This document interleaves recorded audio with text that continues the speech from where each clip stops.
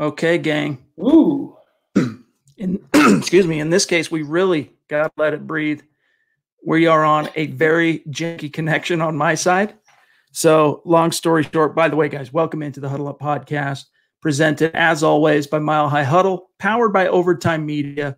I'm your host, Chad Jensen, but I might be your temporary host tonight. Zach might be the one that has to carry tonight's show 100% because the internet in my neck of the woods is completely down. The Wi-Fi is down. All the service in my neighborhood, in the city, down. So I'm going off of my phone's mobile hotspot right now to my laptop. Zach, we're rolling with the punches, and we just got to let everybody know that I might have to get out of this. If it starts breaking up and being crappy, I just got to get out, and we got to preserve the quality of the show as best we can. Yeah, last couple of days, Chad, the internet gods are not in our favor with Christie's technical difficulties yesterday and your internet today. But for right now, you're kind of stable. I know it might not last, but for right now, you're looking pretty good. But push comes to shove. I've done it before. I'll do it again, no problem. Just want to talk some Broncos football tonight. Absolutely. And guys, I just want to shout you out for your patience. It's been a long time since we've had to kick back the start of the show by as much as an hour. So thank you for your patience, and thank you for hanging out in the chat and rolling with us and just being there. We're going to dive into tonight's show. However, after talking about it, because we don't know how good the quality of my connection is going to be at any given moment, I might have to pop out. Because of that, we're not going to go through our 7K a week top fives for Elway. I was going to share with you my top 5 Elway moments dating all the way back to 83. Zach had his top 5 Bronco moments from 2015 on. We're going to put a pin in that for Wednesday night. By Wednesday night, everything will be just fine. So tonight we want to talk about, Zach, I don't know if you got a chance to see ESPN's NFL Nation did their redraft with Jeff Legwold drafting for the Broncos, but it had some curious decisions. Yeah, Drew Lock's drawing a lot of slander for his ranking, and rightfully so. I think there's more proven quarterbacks and more proven players at this point. The concept of a redraft, though, I'm not really the biggest fan of these kind of things, Chad. It's basically off-season fluff material. You can't have any do-overs in the NFL, and speculating about it is just, I think, a mental masturbation to some degree. So I understand why a lot of condemnation is coming Drew Lock's way, but the slander around this guy from top to bottom, even from Browns fans comparing him to Baker Mayfield. What have the Browns won lately? They have any room to talk. The slander is just incredible. And I, for one, it gives me another excuse to say, let him hate. I cannot wait for the Broncos to shove it down everyone's throats this season and watch these same detractors try to weasel their way onto the bandwagon. And by then, there's no forgiving, no forgetting, and no vacancy. By the way, how am I coming through? Am I okay so far? Good. Yeah. Okay. So far, so good. We're crossing our fingers. We paid our tithes to the football gods as your football priests, and we're hoping that they bless us here tonight. But yeah, unfortunately, normally I could pull up the story. I don't want to compromise the bandwidth on this hotspot. But if you want to pull it up, we can go through it just really quick. Let me just make sure everybody understands what we're doing here. Again, gang, it's the Huddle Up podcast presented by Mile High Huddle. Couple of quick matters of business, and then we want to dive into today's topics. Make sure you're following the podcast on Twitter at Huddle Up Pod. That's how you keep your finger on the pulse of what's happening with the show in real time. And while you're at it, you're going to want to make sure you also follow Mile High Huddle on Twitter. Super easy to do, as you can see here on the screen. And then, gang, just a really short call to action. If you're in a position, check out the merch store. It's another great way to support what we're doing. Get yourself one of these hats. Get yourself a Football Priest t-shirt. Little something for everybody out there, men, women. We're still working on getting some kids stuff up there, but check that out if you're in a position. And if not, these 3 things right here are money. Any one of you can do these things. Make sure you're subscribed. Don't forget to like the video. And if you love what we're doing for you, share it out there. Those 3 things can really go a long way towards helping us out. All right, Zach. So real quick here, our great listeners are sending in the love, and I don't want. While we're here, why don't you read this one in case I break up? Yeah, Mark Langley dropped it in $20. Thank you so much, Mark. It's good to see you. It's good to have you on the pod tonight. He goes, thanks for mentioning me, guys, about coming on the show. That means a lot. My house is the same age as Garrett, and I said to myself, you got to be kidding me. That includes the used toilet bowls. You can't win for losing. Mark, to have you on here and to provide the laughs that you provide, the comic relief, it's invaluable. We appreciate your contributions, monetarily, but more so your interaction with us and the comments that you leave. I personally laugh. It's genuine laughter what you inspire me to do. It's funny. It's good to have you around here, so it's good to see you. Thank you, Mark, again. Amen. Thank you, Mark. You keep us laughing. You keep us smiling. Levity is crucial, especially in a time like now where that's right. Things outside the football world are a little topsy-turvy. So thanks for keeping it light. And yeah, we had an interesting suggestion today, Zach, on social media, on Twitter. I think it was one of our great listeners and members of the community, Ryan Hamilton. And by the way, just interrupt me and let me know if I start tweaking out and being weird. You're good for now. Okay. But Ryan had a suggestion for the segment in which we invite on, like we did Christy last night on Sunday's pod, that we invite one of the Super Chat superstars and a big roller in the community, calling it, excuse me, what do you call? Oh, orange colored glasses, something like that. So we definitely want to make it more of a staple of our show, Zach. And last night was just kind of the tip of the iceberg. And Mark, you're somebody we definitely would love to get on here one of these days and pick your brain on how you became a Broncos fan. And, we'll come up with like 5 questions for each and every superstar we bring on. I love that title personally, Chad. That's really cool. And, like we said yesterday, we don't really have a set format or set list of candidates just yet, but it's something that we're going to explore. We definitely want to include more Broncos fans on the podcast. We want to start to give back to you guys because your support and your constant interaction with us has made the pod what it is today, and we're showing our appreciation. We're trying to – that's why we launched the merch store. It's why we try to take all your questions. It's why we try to interact with you on Twitter, through here, through everywhere, and also to bring you guys on. Whoever wants to do it, we'll start to make a list and start to, Chad, kind of see the candidates kind of line up. And if you're comfortable on camera, Mark, we'd love to eventually have you on.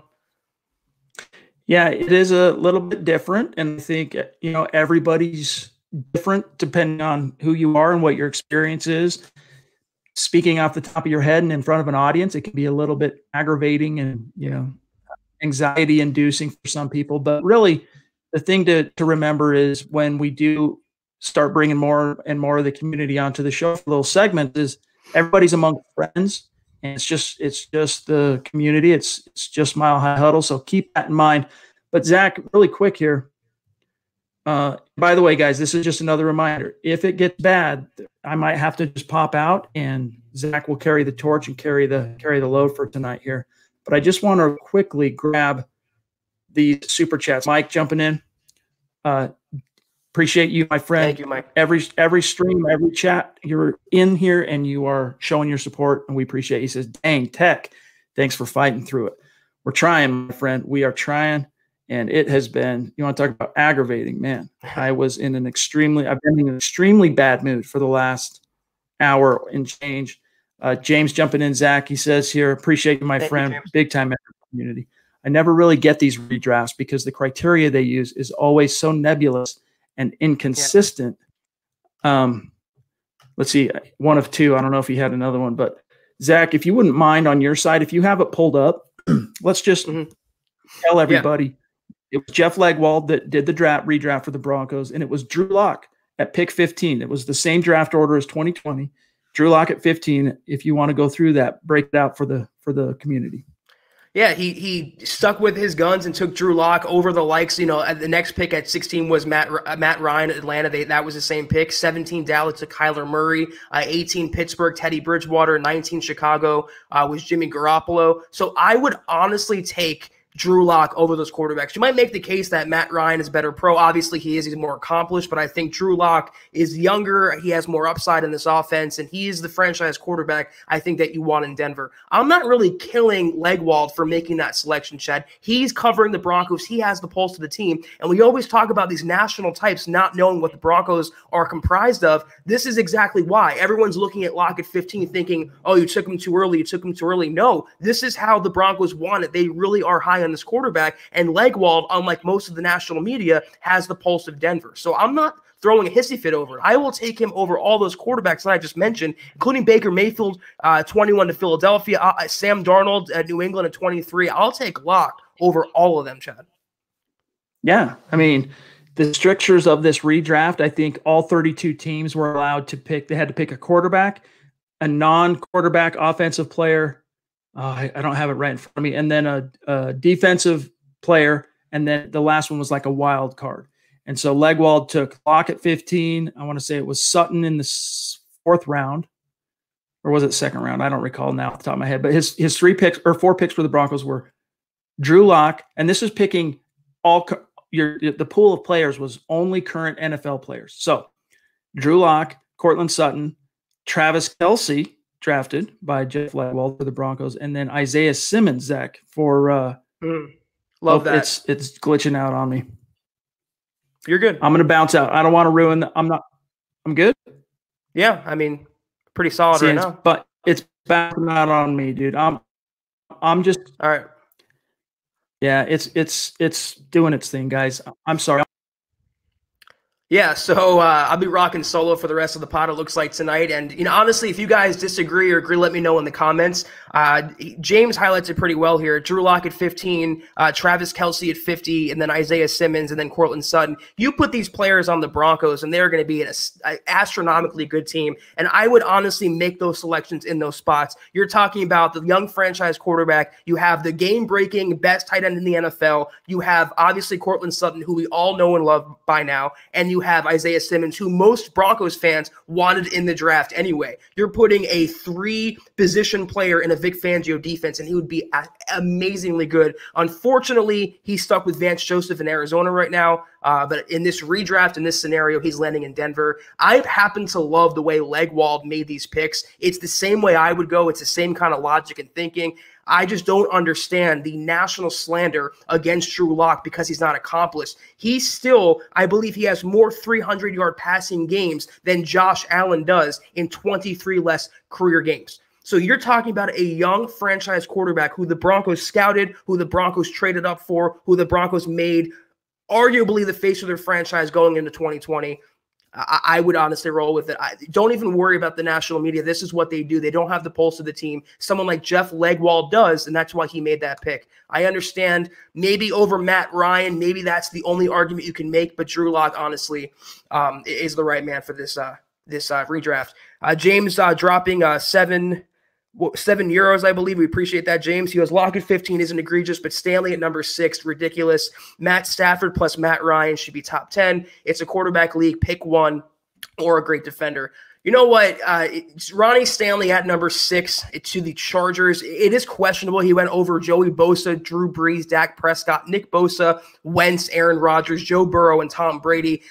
He is, though, one of the best tackles in the NFL. He's going to be probably the highest paid tackle when he gets his extension. Ronnie Stanley is a good player, and it's really, really hard to find those franchise tackles, as the Broncos could attest to. But this is exactly why, and I agree with you, James, I don't like these redrafts. It's just offseason fluff material because you can never go back. You can never play revisionist history in the NFL. And to do so, I think is a giant waste of time. I don't understand the condemnation or the anger or just the constant tweeting and the groupthink against Denver for making this selection. It's supposed to be a fun exercise because there's no way in hell in real life the Broncos are getting Drew Lock, Isaiah Simmons, Cortland Sutton, and Travis Kelce. It's like a glorified fantasy football draft. So I don't understand why for the Broncos, they're drawing all this anger, and every other team is drawing, praise, and it's lighthearted and it's fun. But that's also the national bias, not to bog down the podcast going against the national media, but this is also the bias the national media has against Denver. They take one look at the roster. They see Drew Lock only played in 5 games. He's young. He's unproven. Why is he over Sam Darnold? Why is he over Matt Ryan? Because he's the right man for the job. He is the right man for Denver, and Jeff Legwold, unlike the rest of his counterparts in national media,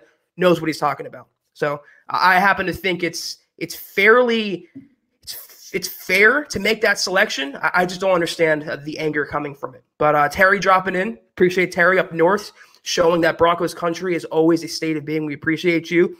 He's dropping in the emojis that we can't really say on air, but everyone knows what they mean. George dropping in $20. Thank you so much, George. He goes, missed last night. So the delay tonight is worth the wait. We appreciate you. We missed you last night, George. We always love to see you around, but I understand if you have obligations, things going on. Happy to see you tonight. Appreciate your donation as always.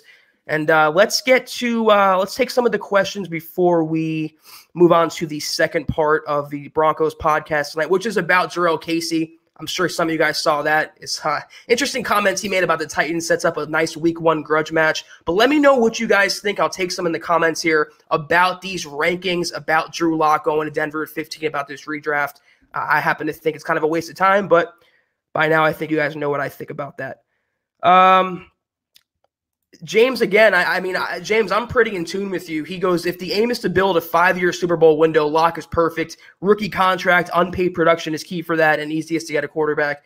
And that's why he's in Denver in real life, and that's why he's in Denver in this redraft mock draft scenario. I don't see what the anger is about, but apparently other people do. So what else do we got here? Let's scroll through some of the comments.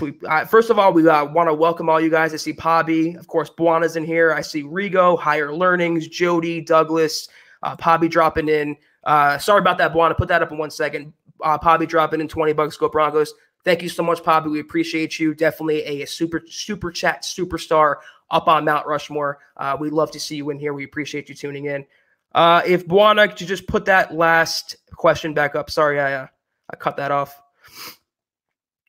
Okay, Charlie dropping in. Thanks, Buana. How about Houston taking Hopkins again? Well, you know what? Even in a fantasy scenario, even in this redraft, Bill O'Brien is making Bill O'Brien type moves. Though, I mean, you can't really argue against it. I want to see where he went 26 to Houston. They took him over Mike Evans, Matt Stafford, Tyreek Hill, Tua, George Kittle, and Stephon Gilmore.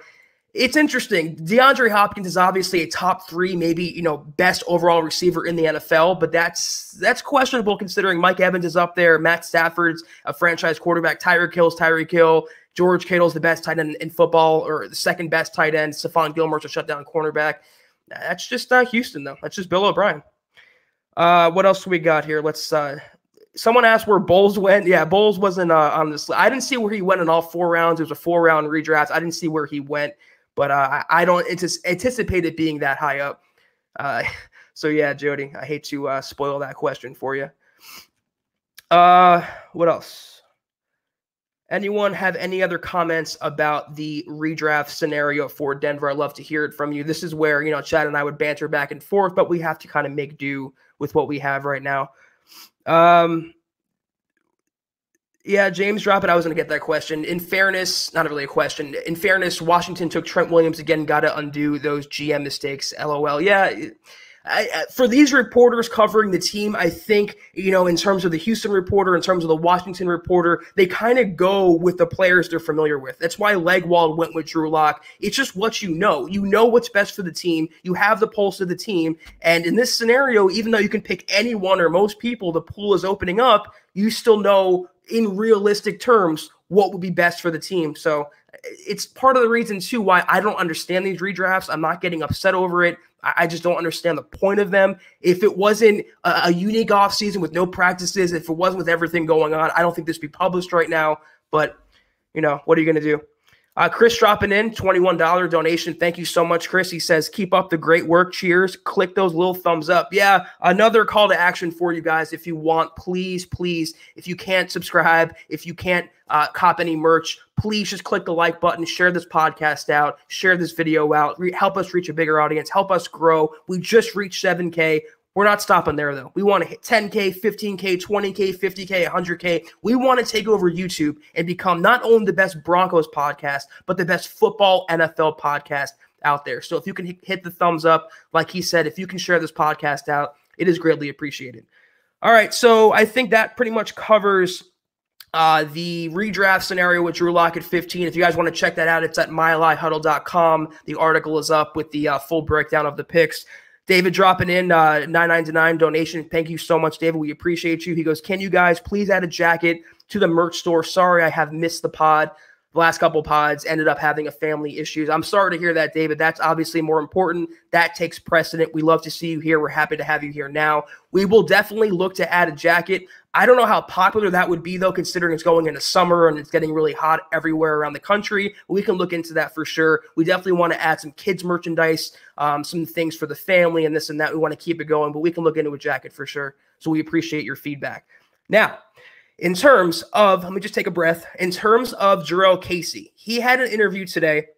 I believe it was a local interview. It was on the Double Coverage podcast with Devin and Jason McCourty. And he made a really interesting comment. I'm going to read the full quote. I'm going to get into what I feel about this because it sets up a wild week 1 revenge game matchup.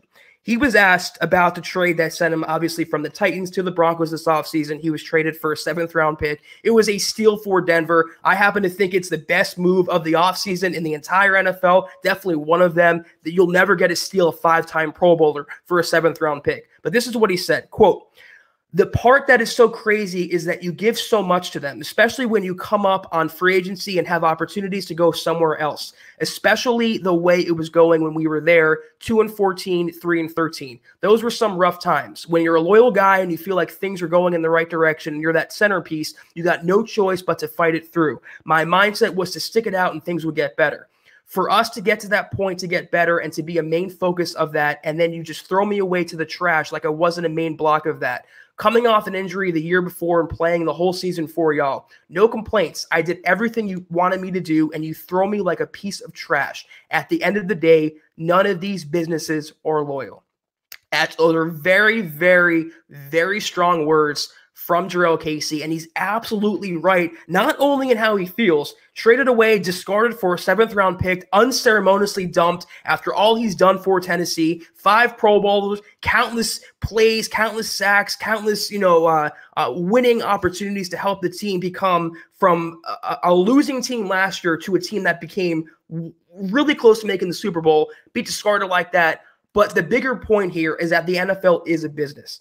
It's a business first and foremost that's lost on a lot of people, a lot of idealistic people that are living in dream worlds that don't realize it's a multi-billion-dollar business. And sometimes you make tough business decisions. It's not always fair. It's not always right, but that's also how life is. Rarely are things fair. Rarely are things the way it deserves to be. You don't really get your just desserts that way. And Jurrell Casey didn't get his. But he's right, though. He was thrown away for a 7th-round draft pick. He was traded to, I think, a better team that can utilize his skill set and his talent. But he feels like what he put in Tennessee was deserving, not to be traded away, but maybe for a higher round draft pick, maybe not to be traded away at all, maybe to get a second contract. But that's the way the NFL goes.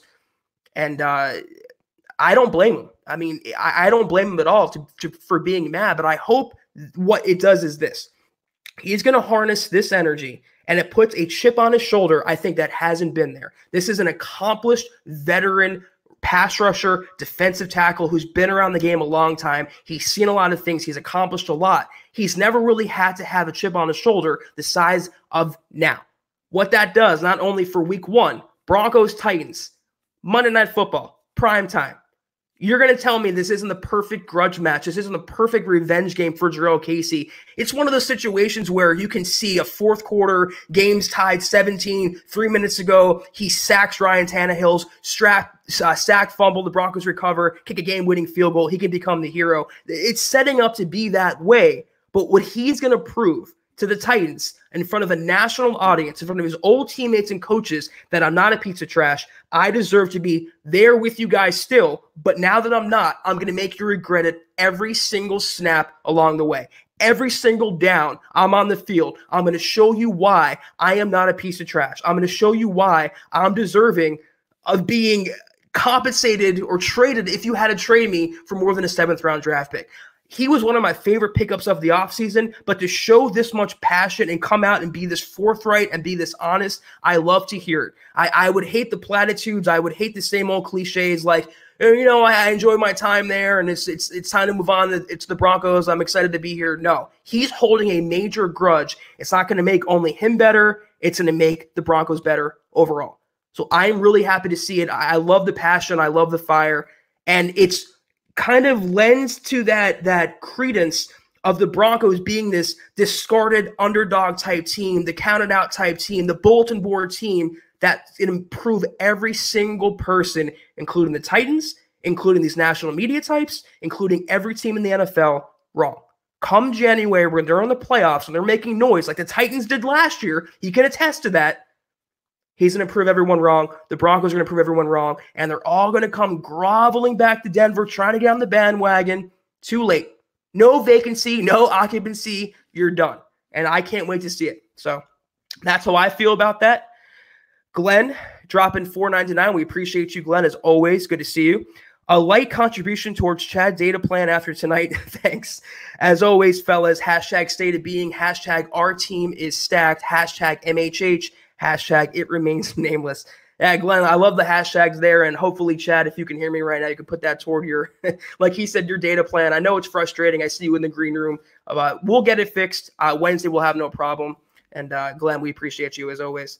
But I want to hear, before I hop in, I'm going to open it up. It's kind of an impromptu Broncos pod tonight. It's not how we wanted to do it. We had a 7K special. We had my top moments, Chad's top moments, but we're going to make it kind of an impromptu mailbag. So whatever you guys want to know, what you guys think about the redraft, about Drew Lock, about Jurrell Casey, fire in those comments. I'll get to as many as I can. We're at 25 minutes. So we have some time tonight. Let me know.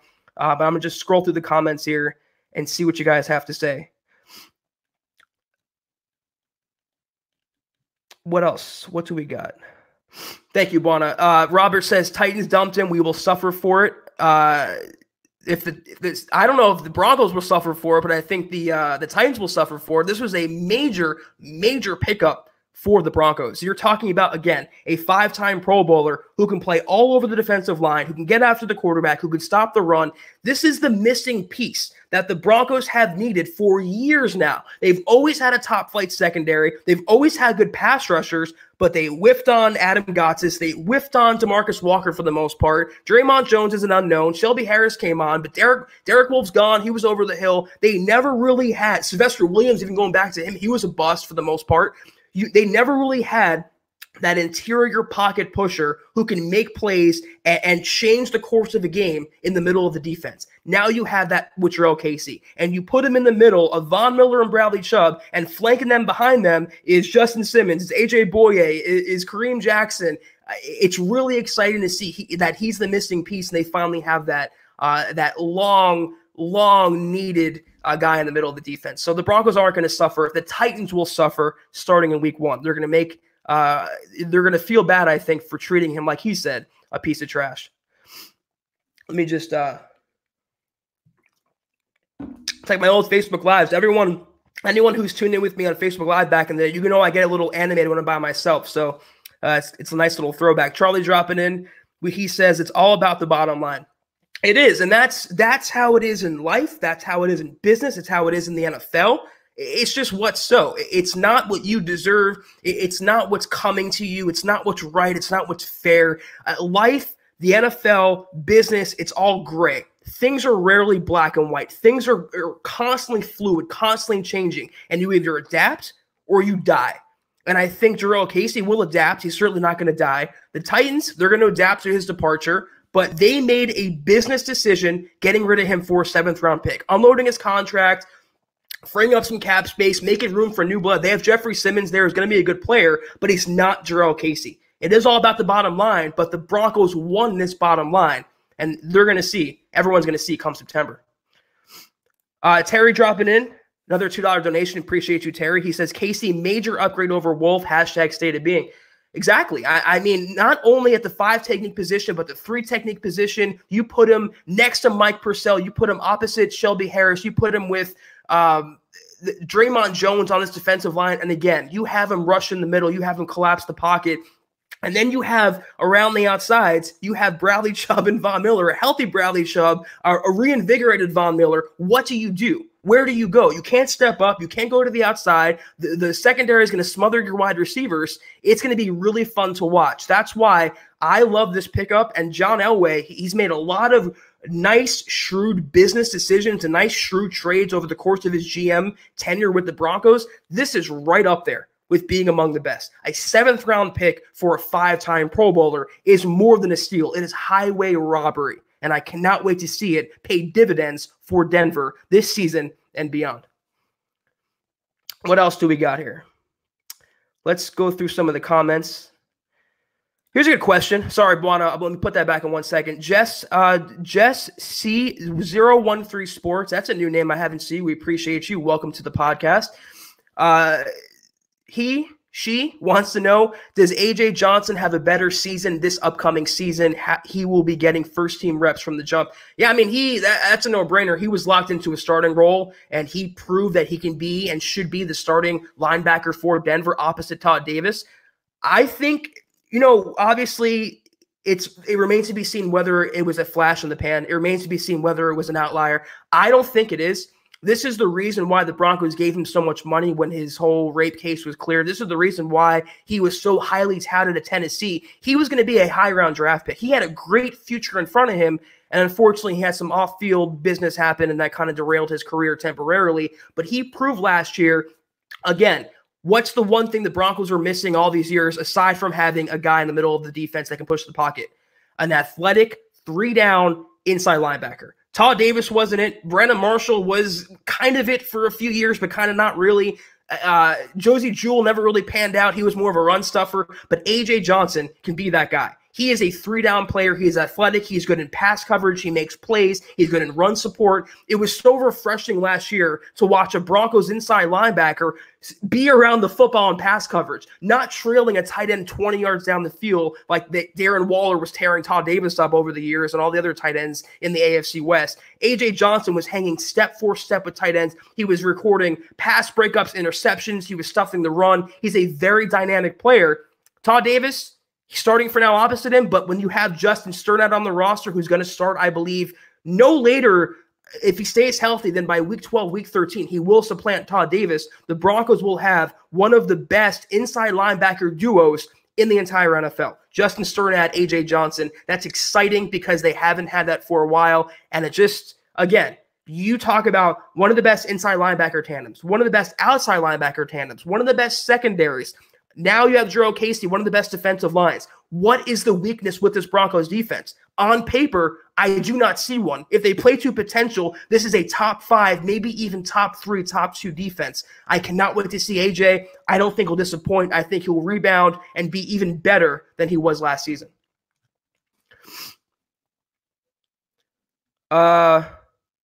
Terry dropping in again, $2 donation, hashtag solo Zach, killing it. We appreciate that, Terry. Thank you. I'm trying. It's not easy, as Shaq can attest. You know, I love bantering with him back and forth. I think him and I have really good chemistry. We play off each other really well.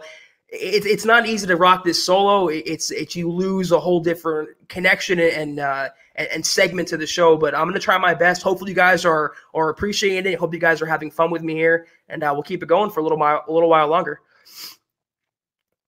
Mark from Facebook, he's jumping in. He wants to know, is it really that hard to find a decent middle linebacker? It's not easy. I mean, for a while, the Niners had Patrick Willis, Navarro Bowman. Those guys, you know, for one reason or another, they kind of, their careers are over now. And it's, you always are looking for that dynamic player. That's why they were so highly touted in those years under Jim Harbaugh in that era, because they were so dynamic. They didn't have just one great inside linebacker. They had two. They're not easy to find. It's, you know, you talk about Ray Lewis, you talk about all these other dynamic young inside linebackers. The Broncos didn't have one for a while. I know Brandon Marshall was I wouldn't say a big fan favorite, but he was pretty serviceable for a couple years. He was a pretty decent linebacker, but Todd Davis was always at Achilles' heel. Todd Davis was always preventing the Broncos from being a truly, truly, truly elite defense beyond 2015. It's not easy. It's easier than finding a franchise quarterback or franchise left tackle, shutdown cornerback, but inside linebacker, not a lot of Luke Kuechly's out there. And that's why when he retires, he walks away when he did. It's such a big blow to the NFL. Same with Patrick Willis and Navarro Bowman. They're very tough to find. Usually they're either good at one or the other. They could be pass coverage specialists or run stuffers. It's rare to find a guy who could do both. And that's why A.J. Johnson, the Broncos lucked out with getting him on the roster. Oh, Jess is a dude. Appreciate that. And I appreciate the clarification. Sorry about that. I'm a dude and I changed my name. I followed you guys for a while since your 24/7 Facebook days. Appreciate you, Jess. It's good to see you. I don't recognize you from your old username, but like I said, I've been doing these Facebook Lives. I rocked them solo back in the day, so it's kind of a throwback to do it tonight. So I appreciate you tuning in. No, Andrew wants to know, did Chad die of the issue that shall go unnamed? No, he did not. He's dealing with an internet issue tonight. He had an outage in his area, so he's just gonna kind of sit out tonight. He's monitoring, he's watching, and he's tuning in and seeing everything. Robert jumping in, Robert Kitchens, we appreciate your comment. He goes, Zach, does Locke will pick up Shermer's system right away, or do you think it will take a whole season to pick up? It's a good question. I'm a big Drew Lock fan. I don't want to spout over-the-top optimism. I don't want to just, spout nothing but, sunshine and ponies and rainbows. It could be an acclimation process, especially with a unique offseason, no OTAs, no minicamp, nothing really until training camp, and that's going to be weird with no fans, and he has a lot of new playmakers around him, a new offense. It could be a transition. I'm not going to say he's going to come out and throw for 500 yards, 5 touchdowns every game. That being said, though, you're talking about a guy who dealt with constant turnover at Missouri. Constant turnover. Changing coordinators like they change underwear over there. And he dealt with it. He rolled with the punches. He got himself to be an elite quarterback prospect, and he was a second-round pick in the NFL draft. This is one guy I'm not worried about. If this was Josh Rosen or Daniel Jones or Sam Darnold, I have more apprehension. But Drew Lock has such mental fortitude, not just physical talent, but mental fortitude, mental ability to overcome this. He is a natural-born leader. He is a natural-born quarterback, and I think the Broncos see his franchise tendencies come out on the field and off the field. They hired a guy in Pat Shurmur. I mean, you could do a lot worse if you're going to change coordinators than get a guy who has a noted quarterback history of developing guys, bringing them along, turning them into really, really good passers. So he's in good hands. You have Mike Shula, you have Pat Shurmur, you have the talent around Drew Lock to succeed. I am not worried at all about the transition. If there's any glitches in the beginning, that will be cleared up by midseason at the latest, and the Broncos will go on, I think, to have a good season. So don't worry about Drew Lock. Darian P. wants to know, I hope, or just commenting, I hope Lock performs this season like Zach is tonight. That means Lock is winning MVP and Super Bowl MVP. That's awesome, Darian. I definitely appreciate that. I wouldn't call myself Super Bowl MVP. I'm just kind of pinch hitting right now, kind of, flying solo and doing my part here, but I do appreciate that sentiment. Glenn says, aside from left tackle, is there anything that scares you about this team? You guys know how I feel about left tackle. Garrett Bowles, I don't really think he's going to be this all-world left tackle that some Broncos fans think with Mike Munchak in his second season. If he can be just good, if he can be just consistent and average and just stable, I think he will be an asset to this team. But right tackle scares me as well. I'm not going to lie. I mean, Juwan James, he's good on paper. He's good. He was good in Miami for when he was on the field. He got a big contract for a reason, but this is a guy who would miss a game due to a hangnail. This is a guy who's so mentally soft that after signing with the Broncos, a report came out that the Dolphins were laughing at Denver for handing him $51 million. They called him a whoopee cushion. That scares me. Having a whoopee cushion, quote unquote, protect your franchise quarterback. I'm not, and then what makes matters worse is that the only guy beneath Garrett Bowles and Juwan James is Elijah Wilkinson, who's not a natural tackle and coming off a foot injury and surgery. That scares me. So tackle, both spots scare me. Cornerback depth scares me in the sense that Boye, he's good, but it remains to be seen if he can get back to that Pro Bowl level like he was a couple seasons ago. And then underneath them, you have Bosby coming off an injury. Callahan, is he even a real person? He's coming back from an injury. You have the rookie, Ojemudia. Is he going to pan out? Is he going to be the opposite of Langley and Isaac Yiadom? You have Yiadom. A lot of question marks at cornerback. So I'm going to say, aside from tackle, cornerback kind of scares me as well. But other than that, the Broncos are really, really solid on paper. And to give Elway credit, they improved wholly over the roster this offseason. So cornerback and tackle are the spots that scare me the most. All right. Let me just take a sip real quick. Good old Gatorade. Big Body Boy. Appreciate you joining us tonight. He says, one thing I wish, though, what we found some room for Byron Jones, whether it be not signing Melvin Gordon or cutting Hireman. Listen, Byron Jones got a huge deal. He got a market resetting contract, and the Broncos were never, ever approaching that. And I don't really blame them. I mean, this is a guy who hasn't recorded an interception in 2 seasons now. He's not a playmaking cornerback. He was hyped up in Dallas because in Dallas, most players get that Cowboys bump, that Cowboys lore for whatever reason. He was I wouldn't necessarily say he was a great cornerback. The Broncos were smart to be saving some of their money. And you know what? As a consolation prize, they traded a 4th-round pick for A.J. Boye, who comes cheaper, and he's more of a playmaker and more of a fit in the Vic Fangio system than Byron Jones was. I agree with you, though. Melvin Gordon, they overpaid for him. I agree with you. Cutting Hireman should have been done yesterday. I don't know why he's still on the roster, but I think the Broncos made a wise move not to go after Byron Jones.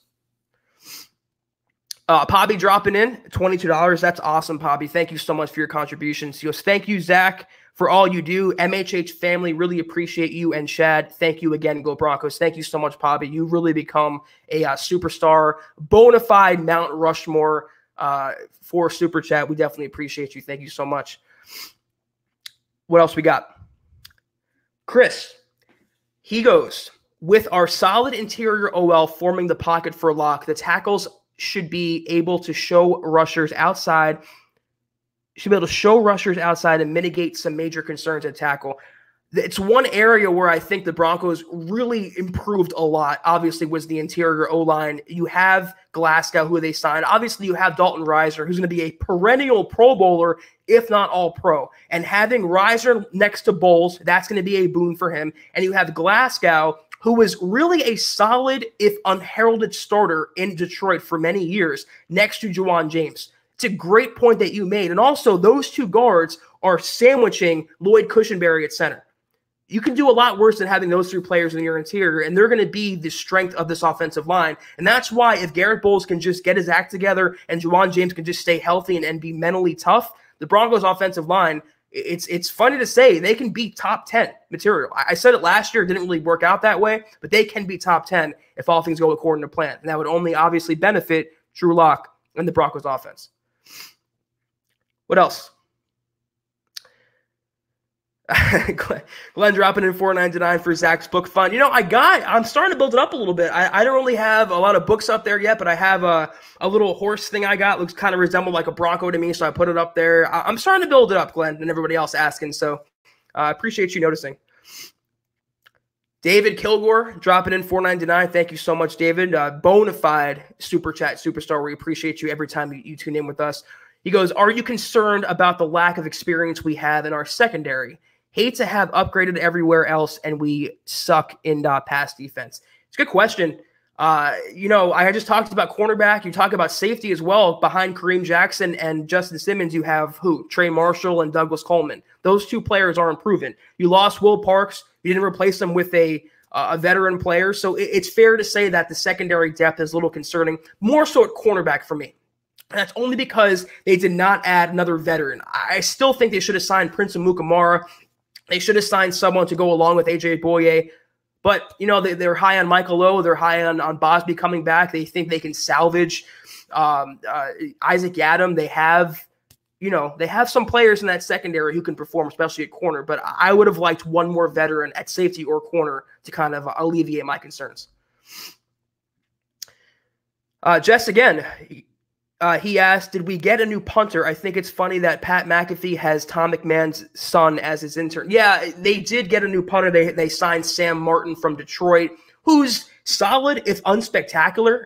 He's not going to be Ray Guy 2.0, but they don't really need that. They just need someone who's not going to shank punts. They need someone who's going to flip the field when the Broncos do punt and not put the defense in precarious situations. I like the pickup a lot. It was kind of an under-the-radar move that's going to help the Broncos out. But like I said before, as long as Tom McMahon is running the special teams unit, I'm going to have my concerns. I don't think he's a coordinator that's cut out to be a coordinator at this level. I don't think he's the coordinator for the Broncos. He's not that much better to me than Brock Olivo was. It's way too inconsistent. He hung with Colby Wadman for way too long. Marquette King blamed the Broncos and Tom McMahon for ruining his technique and ruining his career. It just hasn't a good tenure. It's not been a good tenure for Tom McMahon. But hopefully Sam Martin will stabilize that position. Brandon McManus goes back to being Brandon McMoney, and the Broncos have a better special teams unit that makes McMahon look better by default. Oscar dropping in $2.99. Hashtag Chad's Internet Fund. Chad, you got a new hashtag just like Nick's Beer Fund. So we have a couple things going on the MHH landscape. Appreciate you, Oscar. What else? A liberal hater dropping in $10. Appreciate you. Thank you so much. He asks, why is almost no one even seeing how much the Broncos improved this offseason? Smaller market. I wouldn't say it's a market because you're talking about maybe teams like Tampa Bay, who are really, really minuscule markets, and they're getting all this praise. Obviously, they signed Tom Brady. They have Gronkowski now. It's not in market size. It's disrespect from a national standpoint. You've seen it years and years and years and years now. It's the same reason why there's so many Hall of Fame snubs. Ron Smith, Mecklenburg, Gradishar. That's not a market problem. That's a Broncos bias problem. This is the national media not knowing what they're talking about. It's the same reason today everyone was up in arms that Drew Lock went 15 in a redraft. It's a redraft. It's a glorified fantasy draft done for fun and fluff in the dead of the offseason. But a lot of national media types took issue with that because the Broncos took a quarterback at 15 over some other players. It's just a bias. It's not my perception. It's not Chad's perception. It's not anyone's perception. It's reality. It's facts. There's a bias against Denver. It's been around for years now. And that's why, despite getting Jurrell Casey for a 7th-round draft pick, despite getting, Jerry Jeudy and KJ Hamler having a great draft, despite getting AJ Boye for a 4th-round pick, they're not getting the proper praise they deserve. But you know what? Like I always say, let them hate. Let them keep hating. Let them keep giving the Broncos bulletin board material. Let them keep counting them out as underdogs. They thrive off that. That is how they win. That is how they will themselves to a title in 2015, by being counted out and being disrespected. They will all see, come January and beyond, this is not a joke. This is a team that's going to be around and be a contender for a long time. Jason O'Neill dropping in. He wants to know, will the plethora of targets that Denver now possesses, do you think that Denver will continue to be predictable or no? All comes down to coaching.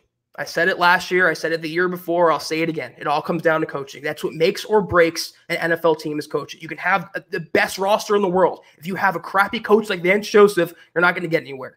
That being said, though, predictability, it's play calling, it's scheming, it's calling the right place at the right time. It's up to Pat Shurmur. We want to talk about Drew Lock taking that next step. Pat Shurmur has to put him in positions where he's going to succeed. And not just Drew Lock as well, but using Melvin Gordon correctly, using Phillip Lindsay correctly, scheming around the deficiencies around Garrett Bowles and Juwan James. All comes down to coaching. Predictable, though, that's the one thing in terms of being vanilla I don't see for Denver this year. Maybe last year with Scangarello, maybe the year before with Musgrave, and the year before that with McCoy. Not this year. They're going to be aggressive. They're going to be challenging defenses vertically, not horizontally. They're going to take shots down the field.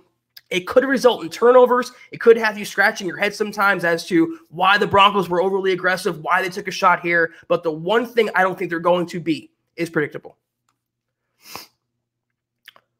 What else? Let me scroll through some of the questions. And again, guys, this is pretty much an impromptu from this point on. We have I would say about 15 more minutes to go. Anything you guys want to know, we're going to make it an impromptu mailbag tonight. So get your questions in if you have any. I'll try to get to them. Jody wants to know thoughts on Sutton and Patrick outside and Judy in the slot. This is, again, it goes back to what I was saying in my last question. All comes down to coaching. You can move those players anywhere around the formation. That's the beauty of having these players on the roster. Maybe not Sutton. I think he's more of a strict outside guy. Tim Patrick, though, he can play the slot. Deshaun Hamilton can play the slot and outside. Jerry Jeudy can play the slot or outside. KJ Hamler can play the slot. You can even bounce them around the backfield. You can do a multitude of things with the players they have. All comes down to coaching, though. I mean, I even see a comment that Terry just said, I'm not going to highlight it, but Terry said, Noah Fant jet sweep. And I know that's a throwback to Scangarello. He ran way too many of those last year, but they have so many dynamic players from tight end to running back to receiver. They can do so many different things. And that's why the one thing they're going to not be this year is predictable. But you can move them around. It all comes down to coaching, though. If Pat Shurmur calls the right plays and draws up the right plays, this will be a very fun offense to watch, the likes of which we have not seen since 2013 in Peyton Manning.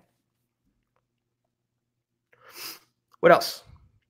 Gary Palmer dropping in with $5. Appreciate you, Gary. He says, thanks for hanging in, Chad. Broncos are for real, and I love that we are underrated. So do I. That's why I keep saying, hashtag let them hate. They will all see, come January and beyond, this is a real deal Broncos football team. This isn't the Vance Joseph, Case Keenum-led Broncos. This isn't Paxton Lynch. This is a real deal Denver team that has the right coaching, the right personnel, and more importantly, the right mindset, the right culture to win. They're doing it the right way, building from the ground up. Let them hate. Let them be counted out. Let the Nick Wrights of the world predict 3-13. They have no idea what they're talking about. He'll be apologizing in February like Adam Rank did this past offseason. Let them hate.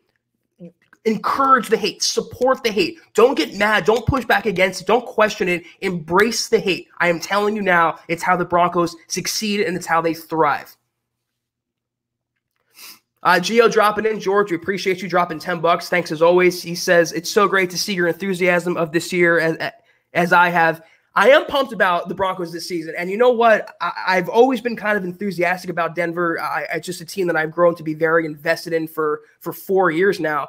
But this is a new Broncos team. This is a new era in Broncos football. Not just because you have Drew Lock, not just because of Vic Fangio, but even the way the Broncos are drafting, even the way the Broncos are acquiring talent. Getting Jurrell Casey for a 7th-round draft pick. Last year, getting your franchise quarterback at number 42 overall after securing your perennial Pro Bowl left guard of the future. I just love the way the Broncos are operating, and we trash Elway in the past. We all said it falls at his feet, the criticism, and it absolutely does. It starts with Elway, but the same token can apply to praise. It starts with Elway. He has changed the way he has run this team. He has assembled talent. He has assembled coaching. He has been the catalyst of change for Denver, and that's why I'm so excited to see what they can do when they put it all together in 2020 and beyond.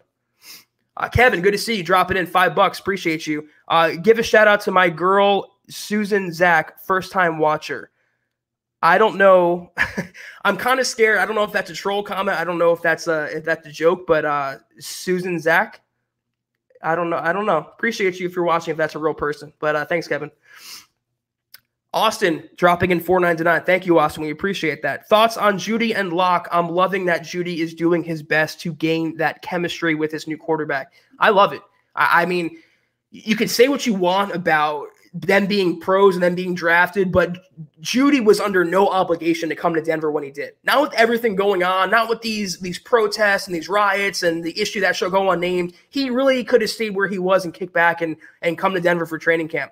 But that's the beauty of having a franchise quarterback. That's the pull and that's the allure of having a franchise quarterback like Drew Lock, because everyone wants to gravitate around him on the field and off the field. And you're seeing KJ Hamler's in Denver, Jerry Jeudy's in Denver. Locke is organizing throwing sessions with Phillip Lindsay and Sutton and the rest of his receivers. It's so exciting to watch. That's what I'm talking about, the new era of Broncos football, because where was this with Paxton Lynch? He was playing video games. Where was this with Case Keenum? He was, doing whatever. You didn't have this in the past. Now you have it, and you're reaping the rewards of a young, hotshot, alpha, confident, swaggerous franchise quarterback. Love to see it. They're going to be instant chemistry, instant connections starting in week 1. What else? What else, Buana? What else we got? We have a few more minutes here.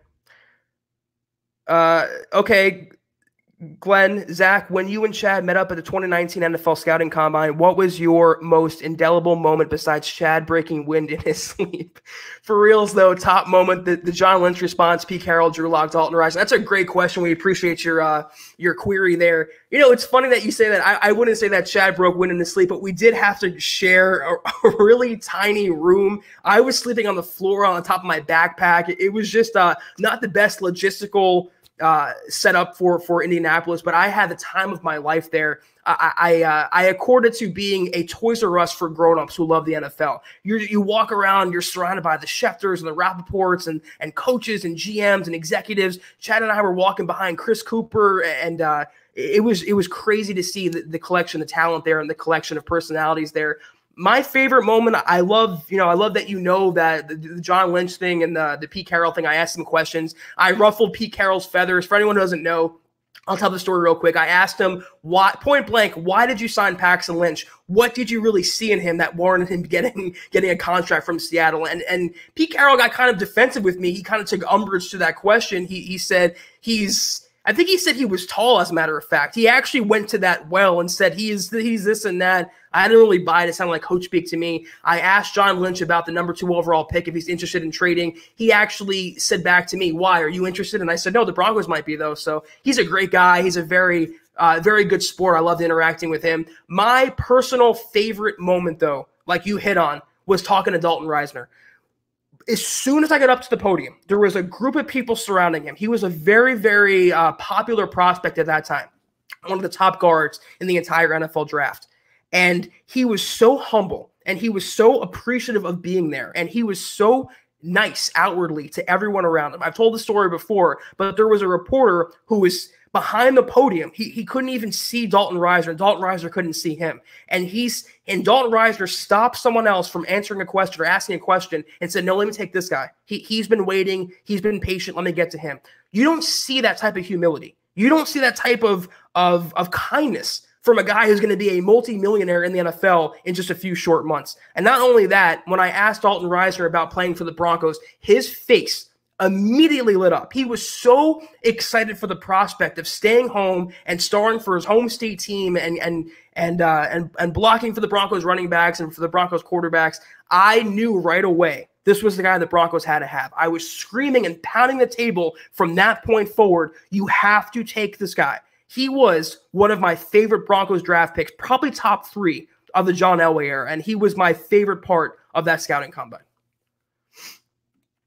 Blake dropping in $2. Thank you, Blake. We appreciate that. It's not much. Just wanted to help Go Broncos. Blake, you didn't even have to do that. Any contribution we definitely appreciate, but just, and we say it a lot, just your guys' interaction. Just going back and forth with us, just conversing with us and shooting the crap with us and talking about the Broncos. That's what we love. That's what we really need from you guys, and that's what really builds up this community. Don't even worry about the monetary amount. Anything you can do or can't do, it's totally fine. We appreciate you regardless, though, Blake. JP dropping in $5. We appreciate you, JP. Thank you so much. He goes, hear me out.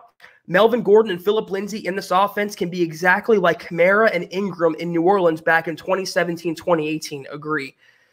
That would presuppose that Melvin Gordon is as good as Alvin Kamara and Phillip Lindsay is good as Mark Ingram. I don't know that they're that good collectively. I think they're more akin to Melvin Gordon and Austin Eckler with the Chargers. I think that's the setup the Broncos wanted to go with, having the workhorse, the back between the tackles and Melvin Gordon, the 3-down running back who can catch passes, he can pass block, he can run the football. And then you have the dynamic playmaker, the X factor, the wild card like Phillip Lindsay. So if all things go according to plan, they can be dynamic. They can feed off each other. I would stop short of saying Kamara and Mark Ingram, though. I would say more so Eckler and Melvin Gordon from the Chargers. Terry dropping in again. Thank you so much, Terry. You're a bona fide for sure. Mountain Rushmore superstar. We appreciate you each and every day, each and every podcast. Judy will top 1,000 yards and 7 TDs. I'm going to go the under.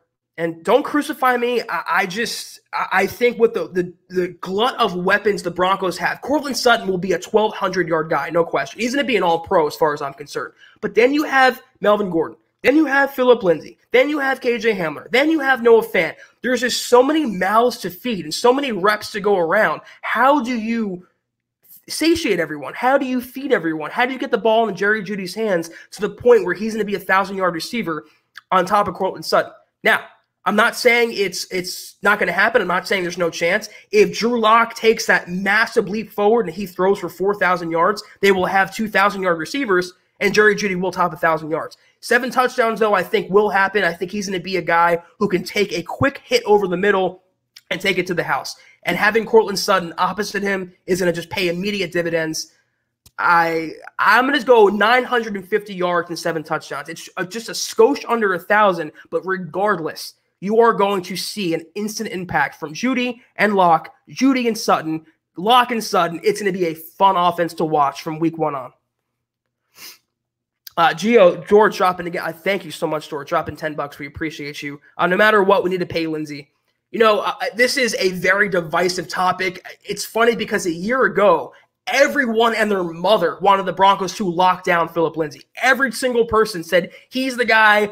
This is the guy we needed all along. Then they signed Melvin Gordon to a $16 million contract. He's one of the highest paid running backs in the NFL. Now they're all saying, oh, he can walk. He's going to be a restricted free agent. We don't need him anymore. That's the wrong approach to take. This is a guy who worked his way up from 6th string on the depth chart to being a Pro Bowler and a 2-time 1,000-yard rusher in his brief stint in his career, and not a lot of talent around him. Look at the quarterbacks that Phillip Lindsay's played with. Look at the supporting cast or lack thereof that Phillip Lindsay had. It's not easy doing what he's done, taking that pounding week in and week out, especially coming off that wrist injury.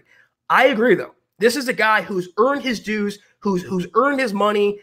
And you know what? I'll say it again for the same reason the Broncos should sign Justin Simmons to a long-term contract. It sends the right message. They cannot keep trading away the Broncos. They're studs. They traded, Emmanuel Sanders. They got rid of Aqib Talib they've gutted their roster from the Super Bowl days and haven't paid anyone.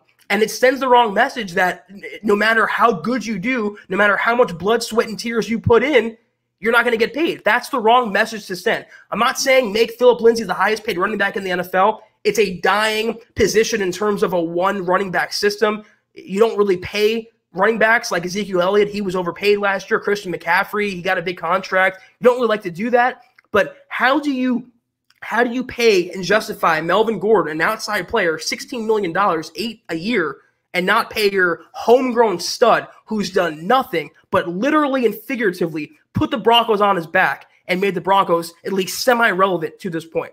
I'm with you. I think before he hits free agency next offseason, he needs to get a contract. Zyka dropping in $5. We appreciate that. Love your passion, Zach. Thank you. It seems like there's a lot of people drinking the Drew Lock haterade lately. What's your take on that? Just curious. Let them hate. I encourage it. Let the Broncos be counted out. Let Lock be counted out. He's only going to respond to that. The Broncos are only going to respond to that with fury. It's the same mentality that Jurrell Casey's taking that can be retroactively applied to the Broncos team, the Broncos locker room. He thinks he was just started like a piece of trash, and Drew Lock must be thinking in his private moments, why am I being hated on? Why am I being criticized for a redraft? Why am I being, clowned by Browns fans of all people? He knows that he's a human being as well. The Broncos hear it. It doesn't go unnoticed with them. The whiteboard is slowly being filled up, and you want that. They thrive on that. You don't want the Broncos to read their own press clippings. You don't want the Broncos to get comfortable. You don't want the Broncos to get complacent or locked to rest on his 4-1 laurels last season. You want the hate. Let them guzzle the haterade by the gallons. This is going to make the Broncos and Lock better. It's going to make the Broncos be a playoff team for next season and beyond. So let them hate. Hashtag let them hate. Eddie dropping in $2. We have time for a few more questions, guys, and we'll wrap it up for tonight. Eddie dropping in $2. We appreciate you, Eddie. Just want to say you're awesome. Thanks for doing this pod. That's so humbling to hear, and I do appreciate that. It's not my first time. Like I said, I did Facebook Lives back in the day solo. It's nothing too foreign to me, but I obviously prefer to have Chad on here. Like I said, I think we're just a good 1-2 punch, but we appreciate you, Eddie. All right, I'll take one more question. What do we got? Then we'll hop off for today, and we'll be back on Tuesday. Or Chad and I will be back on Wednesday, but you'll get a Broncos pod tomorrow as well. What do we got? Sleek Tro, good question. Will Juwan Winfrey or Fred Brown make the final roster? I don't see it. If there's going to be a receiver who's going to make the 6th spot, if they even keep 6 wide receivers, it's got to be Deontay Spencer. It's not going to be Juwan Winfrey. I didn't really understand that selection to begin with. The Broncos traded up for the guy, and he's kind of unspectacular. He doesn't do anything overly well. So I don't know why the Broncos made that move. He was a practice squad guy last year. I think he'll be a practice squad guy this year. Fred Brown, he's kind of a jag as well. So if the Broncos weren't stocked at wide receiver, I could see them having a shot for it. But they drafted 3 wide receivers. They got 2 receivers in the first 2 rounds, 2 of the best receivers in the draft class. That was kind of a major indictment, I would say, on the incumbent receivers from last season.